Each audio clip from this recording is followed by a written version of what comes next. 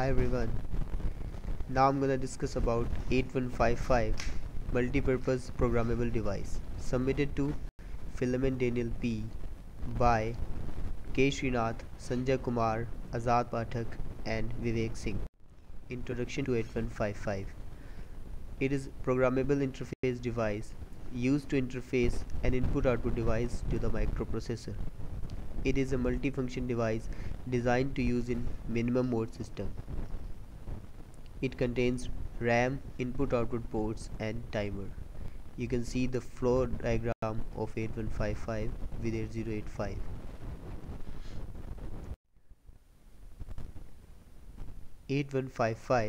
A multi-purpose programmable interface. It is designed to be compatible with 8085.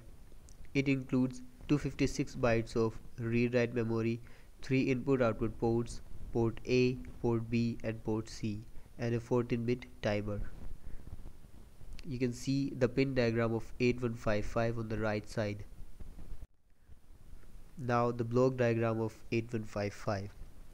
The 8155 is a device with two sections. The first is 256 bytes of static memory and the second is a programmable input-output. Functionally, these two sections can be viewed as two independent chips. The input-output section includes two 8-bit parallel input-output ports A and B, one 6-bit port C and a timer.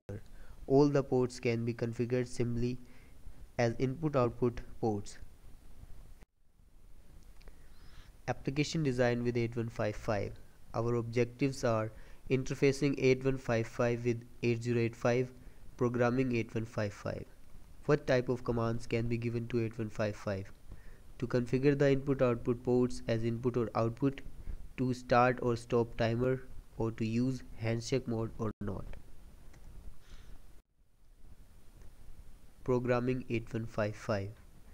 8155 is a programmable peripheral interface.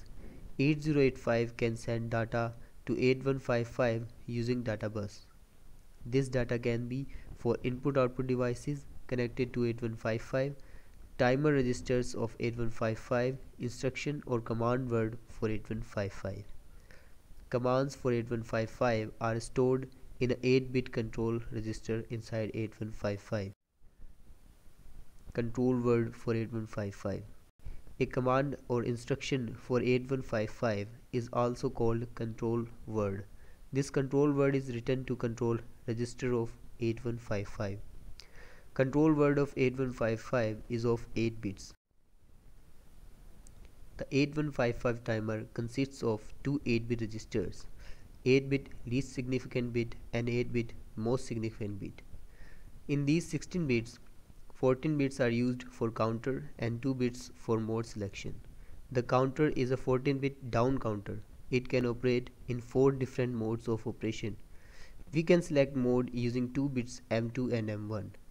If M2 and M1 both are 0, mode 0, single square wave is generated.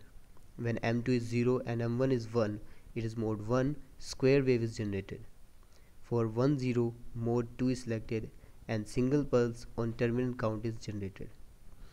For both 1 1, it is mode 3 and pulse on every terminal count is generated. Mode 0. In this mode, timer gives only one cycle of square wave. The output remains high for half count and remains low for another half count. If count is odd, it remains high for n plus 1 by 2 and low for n minus 1 by 2, where n is count value.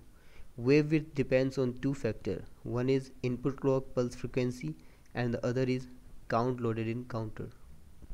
Mode 1. This mode is similar to single square wave in operation, but when counter becomes 0, the counter value is automatically reloaded. Thus it provides continuous square wave.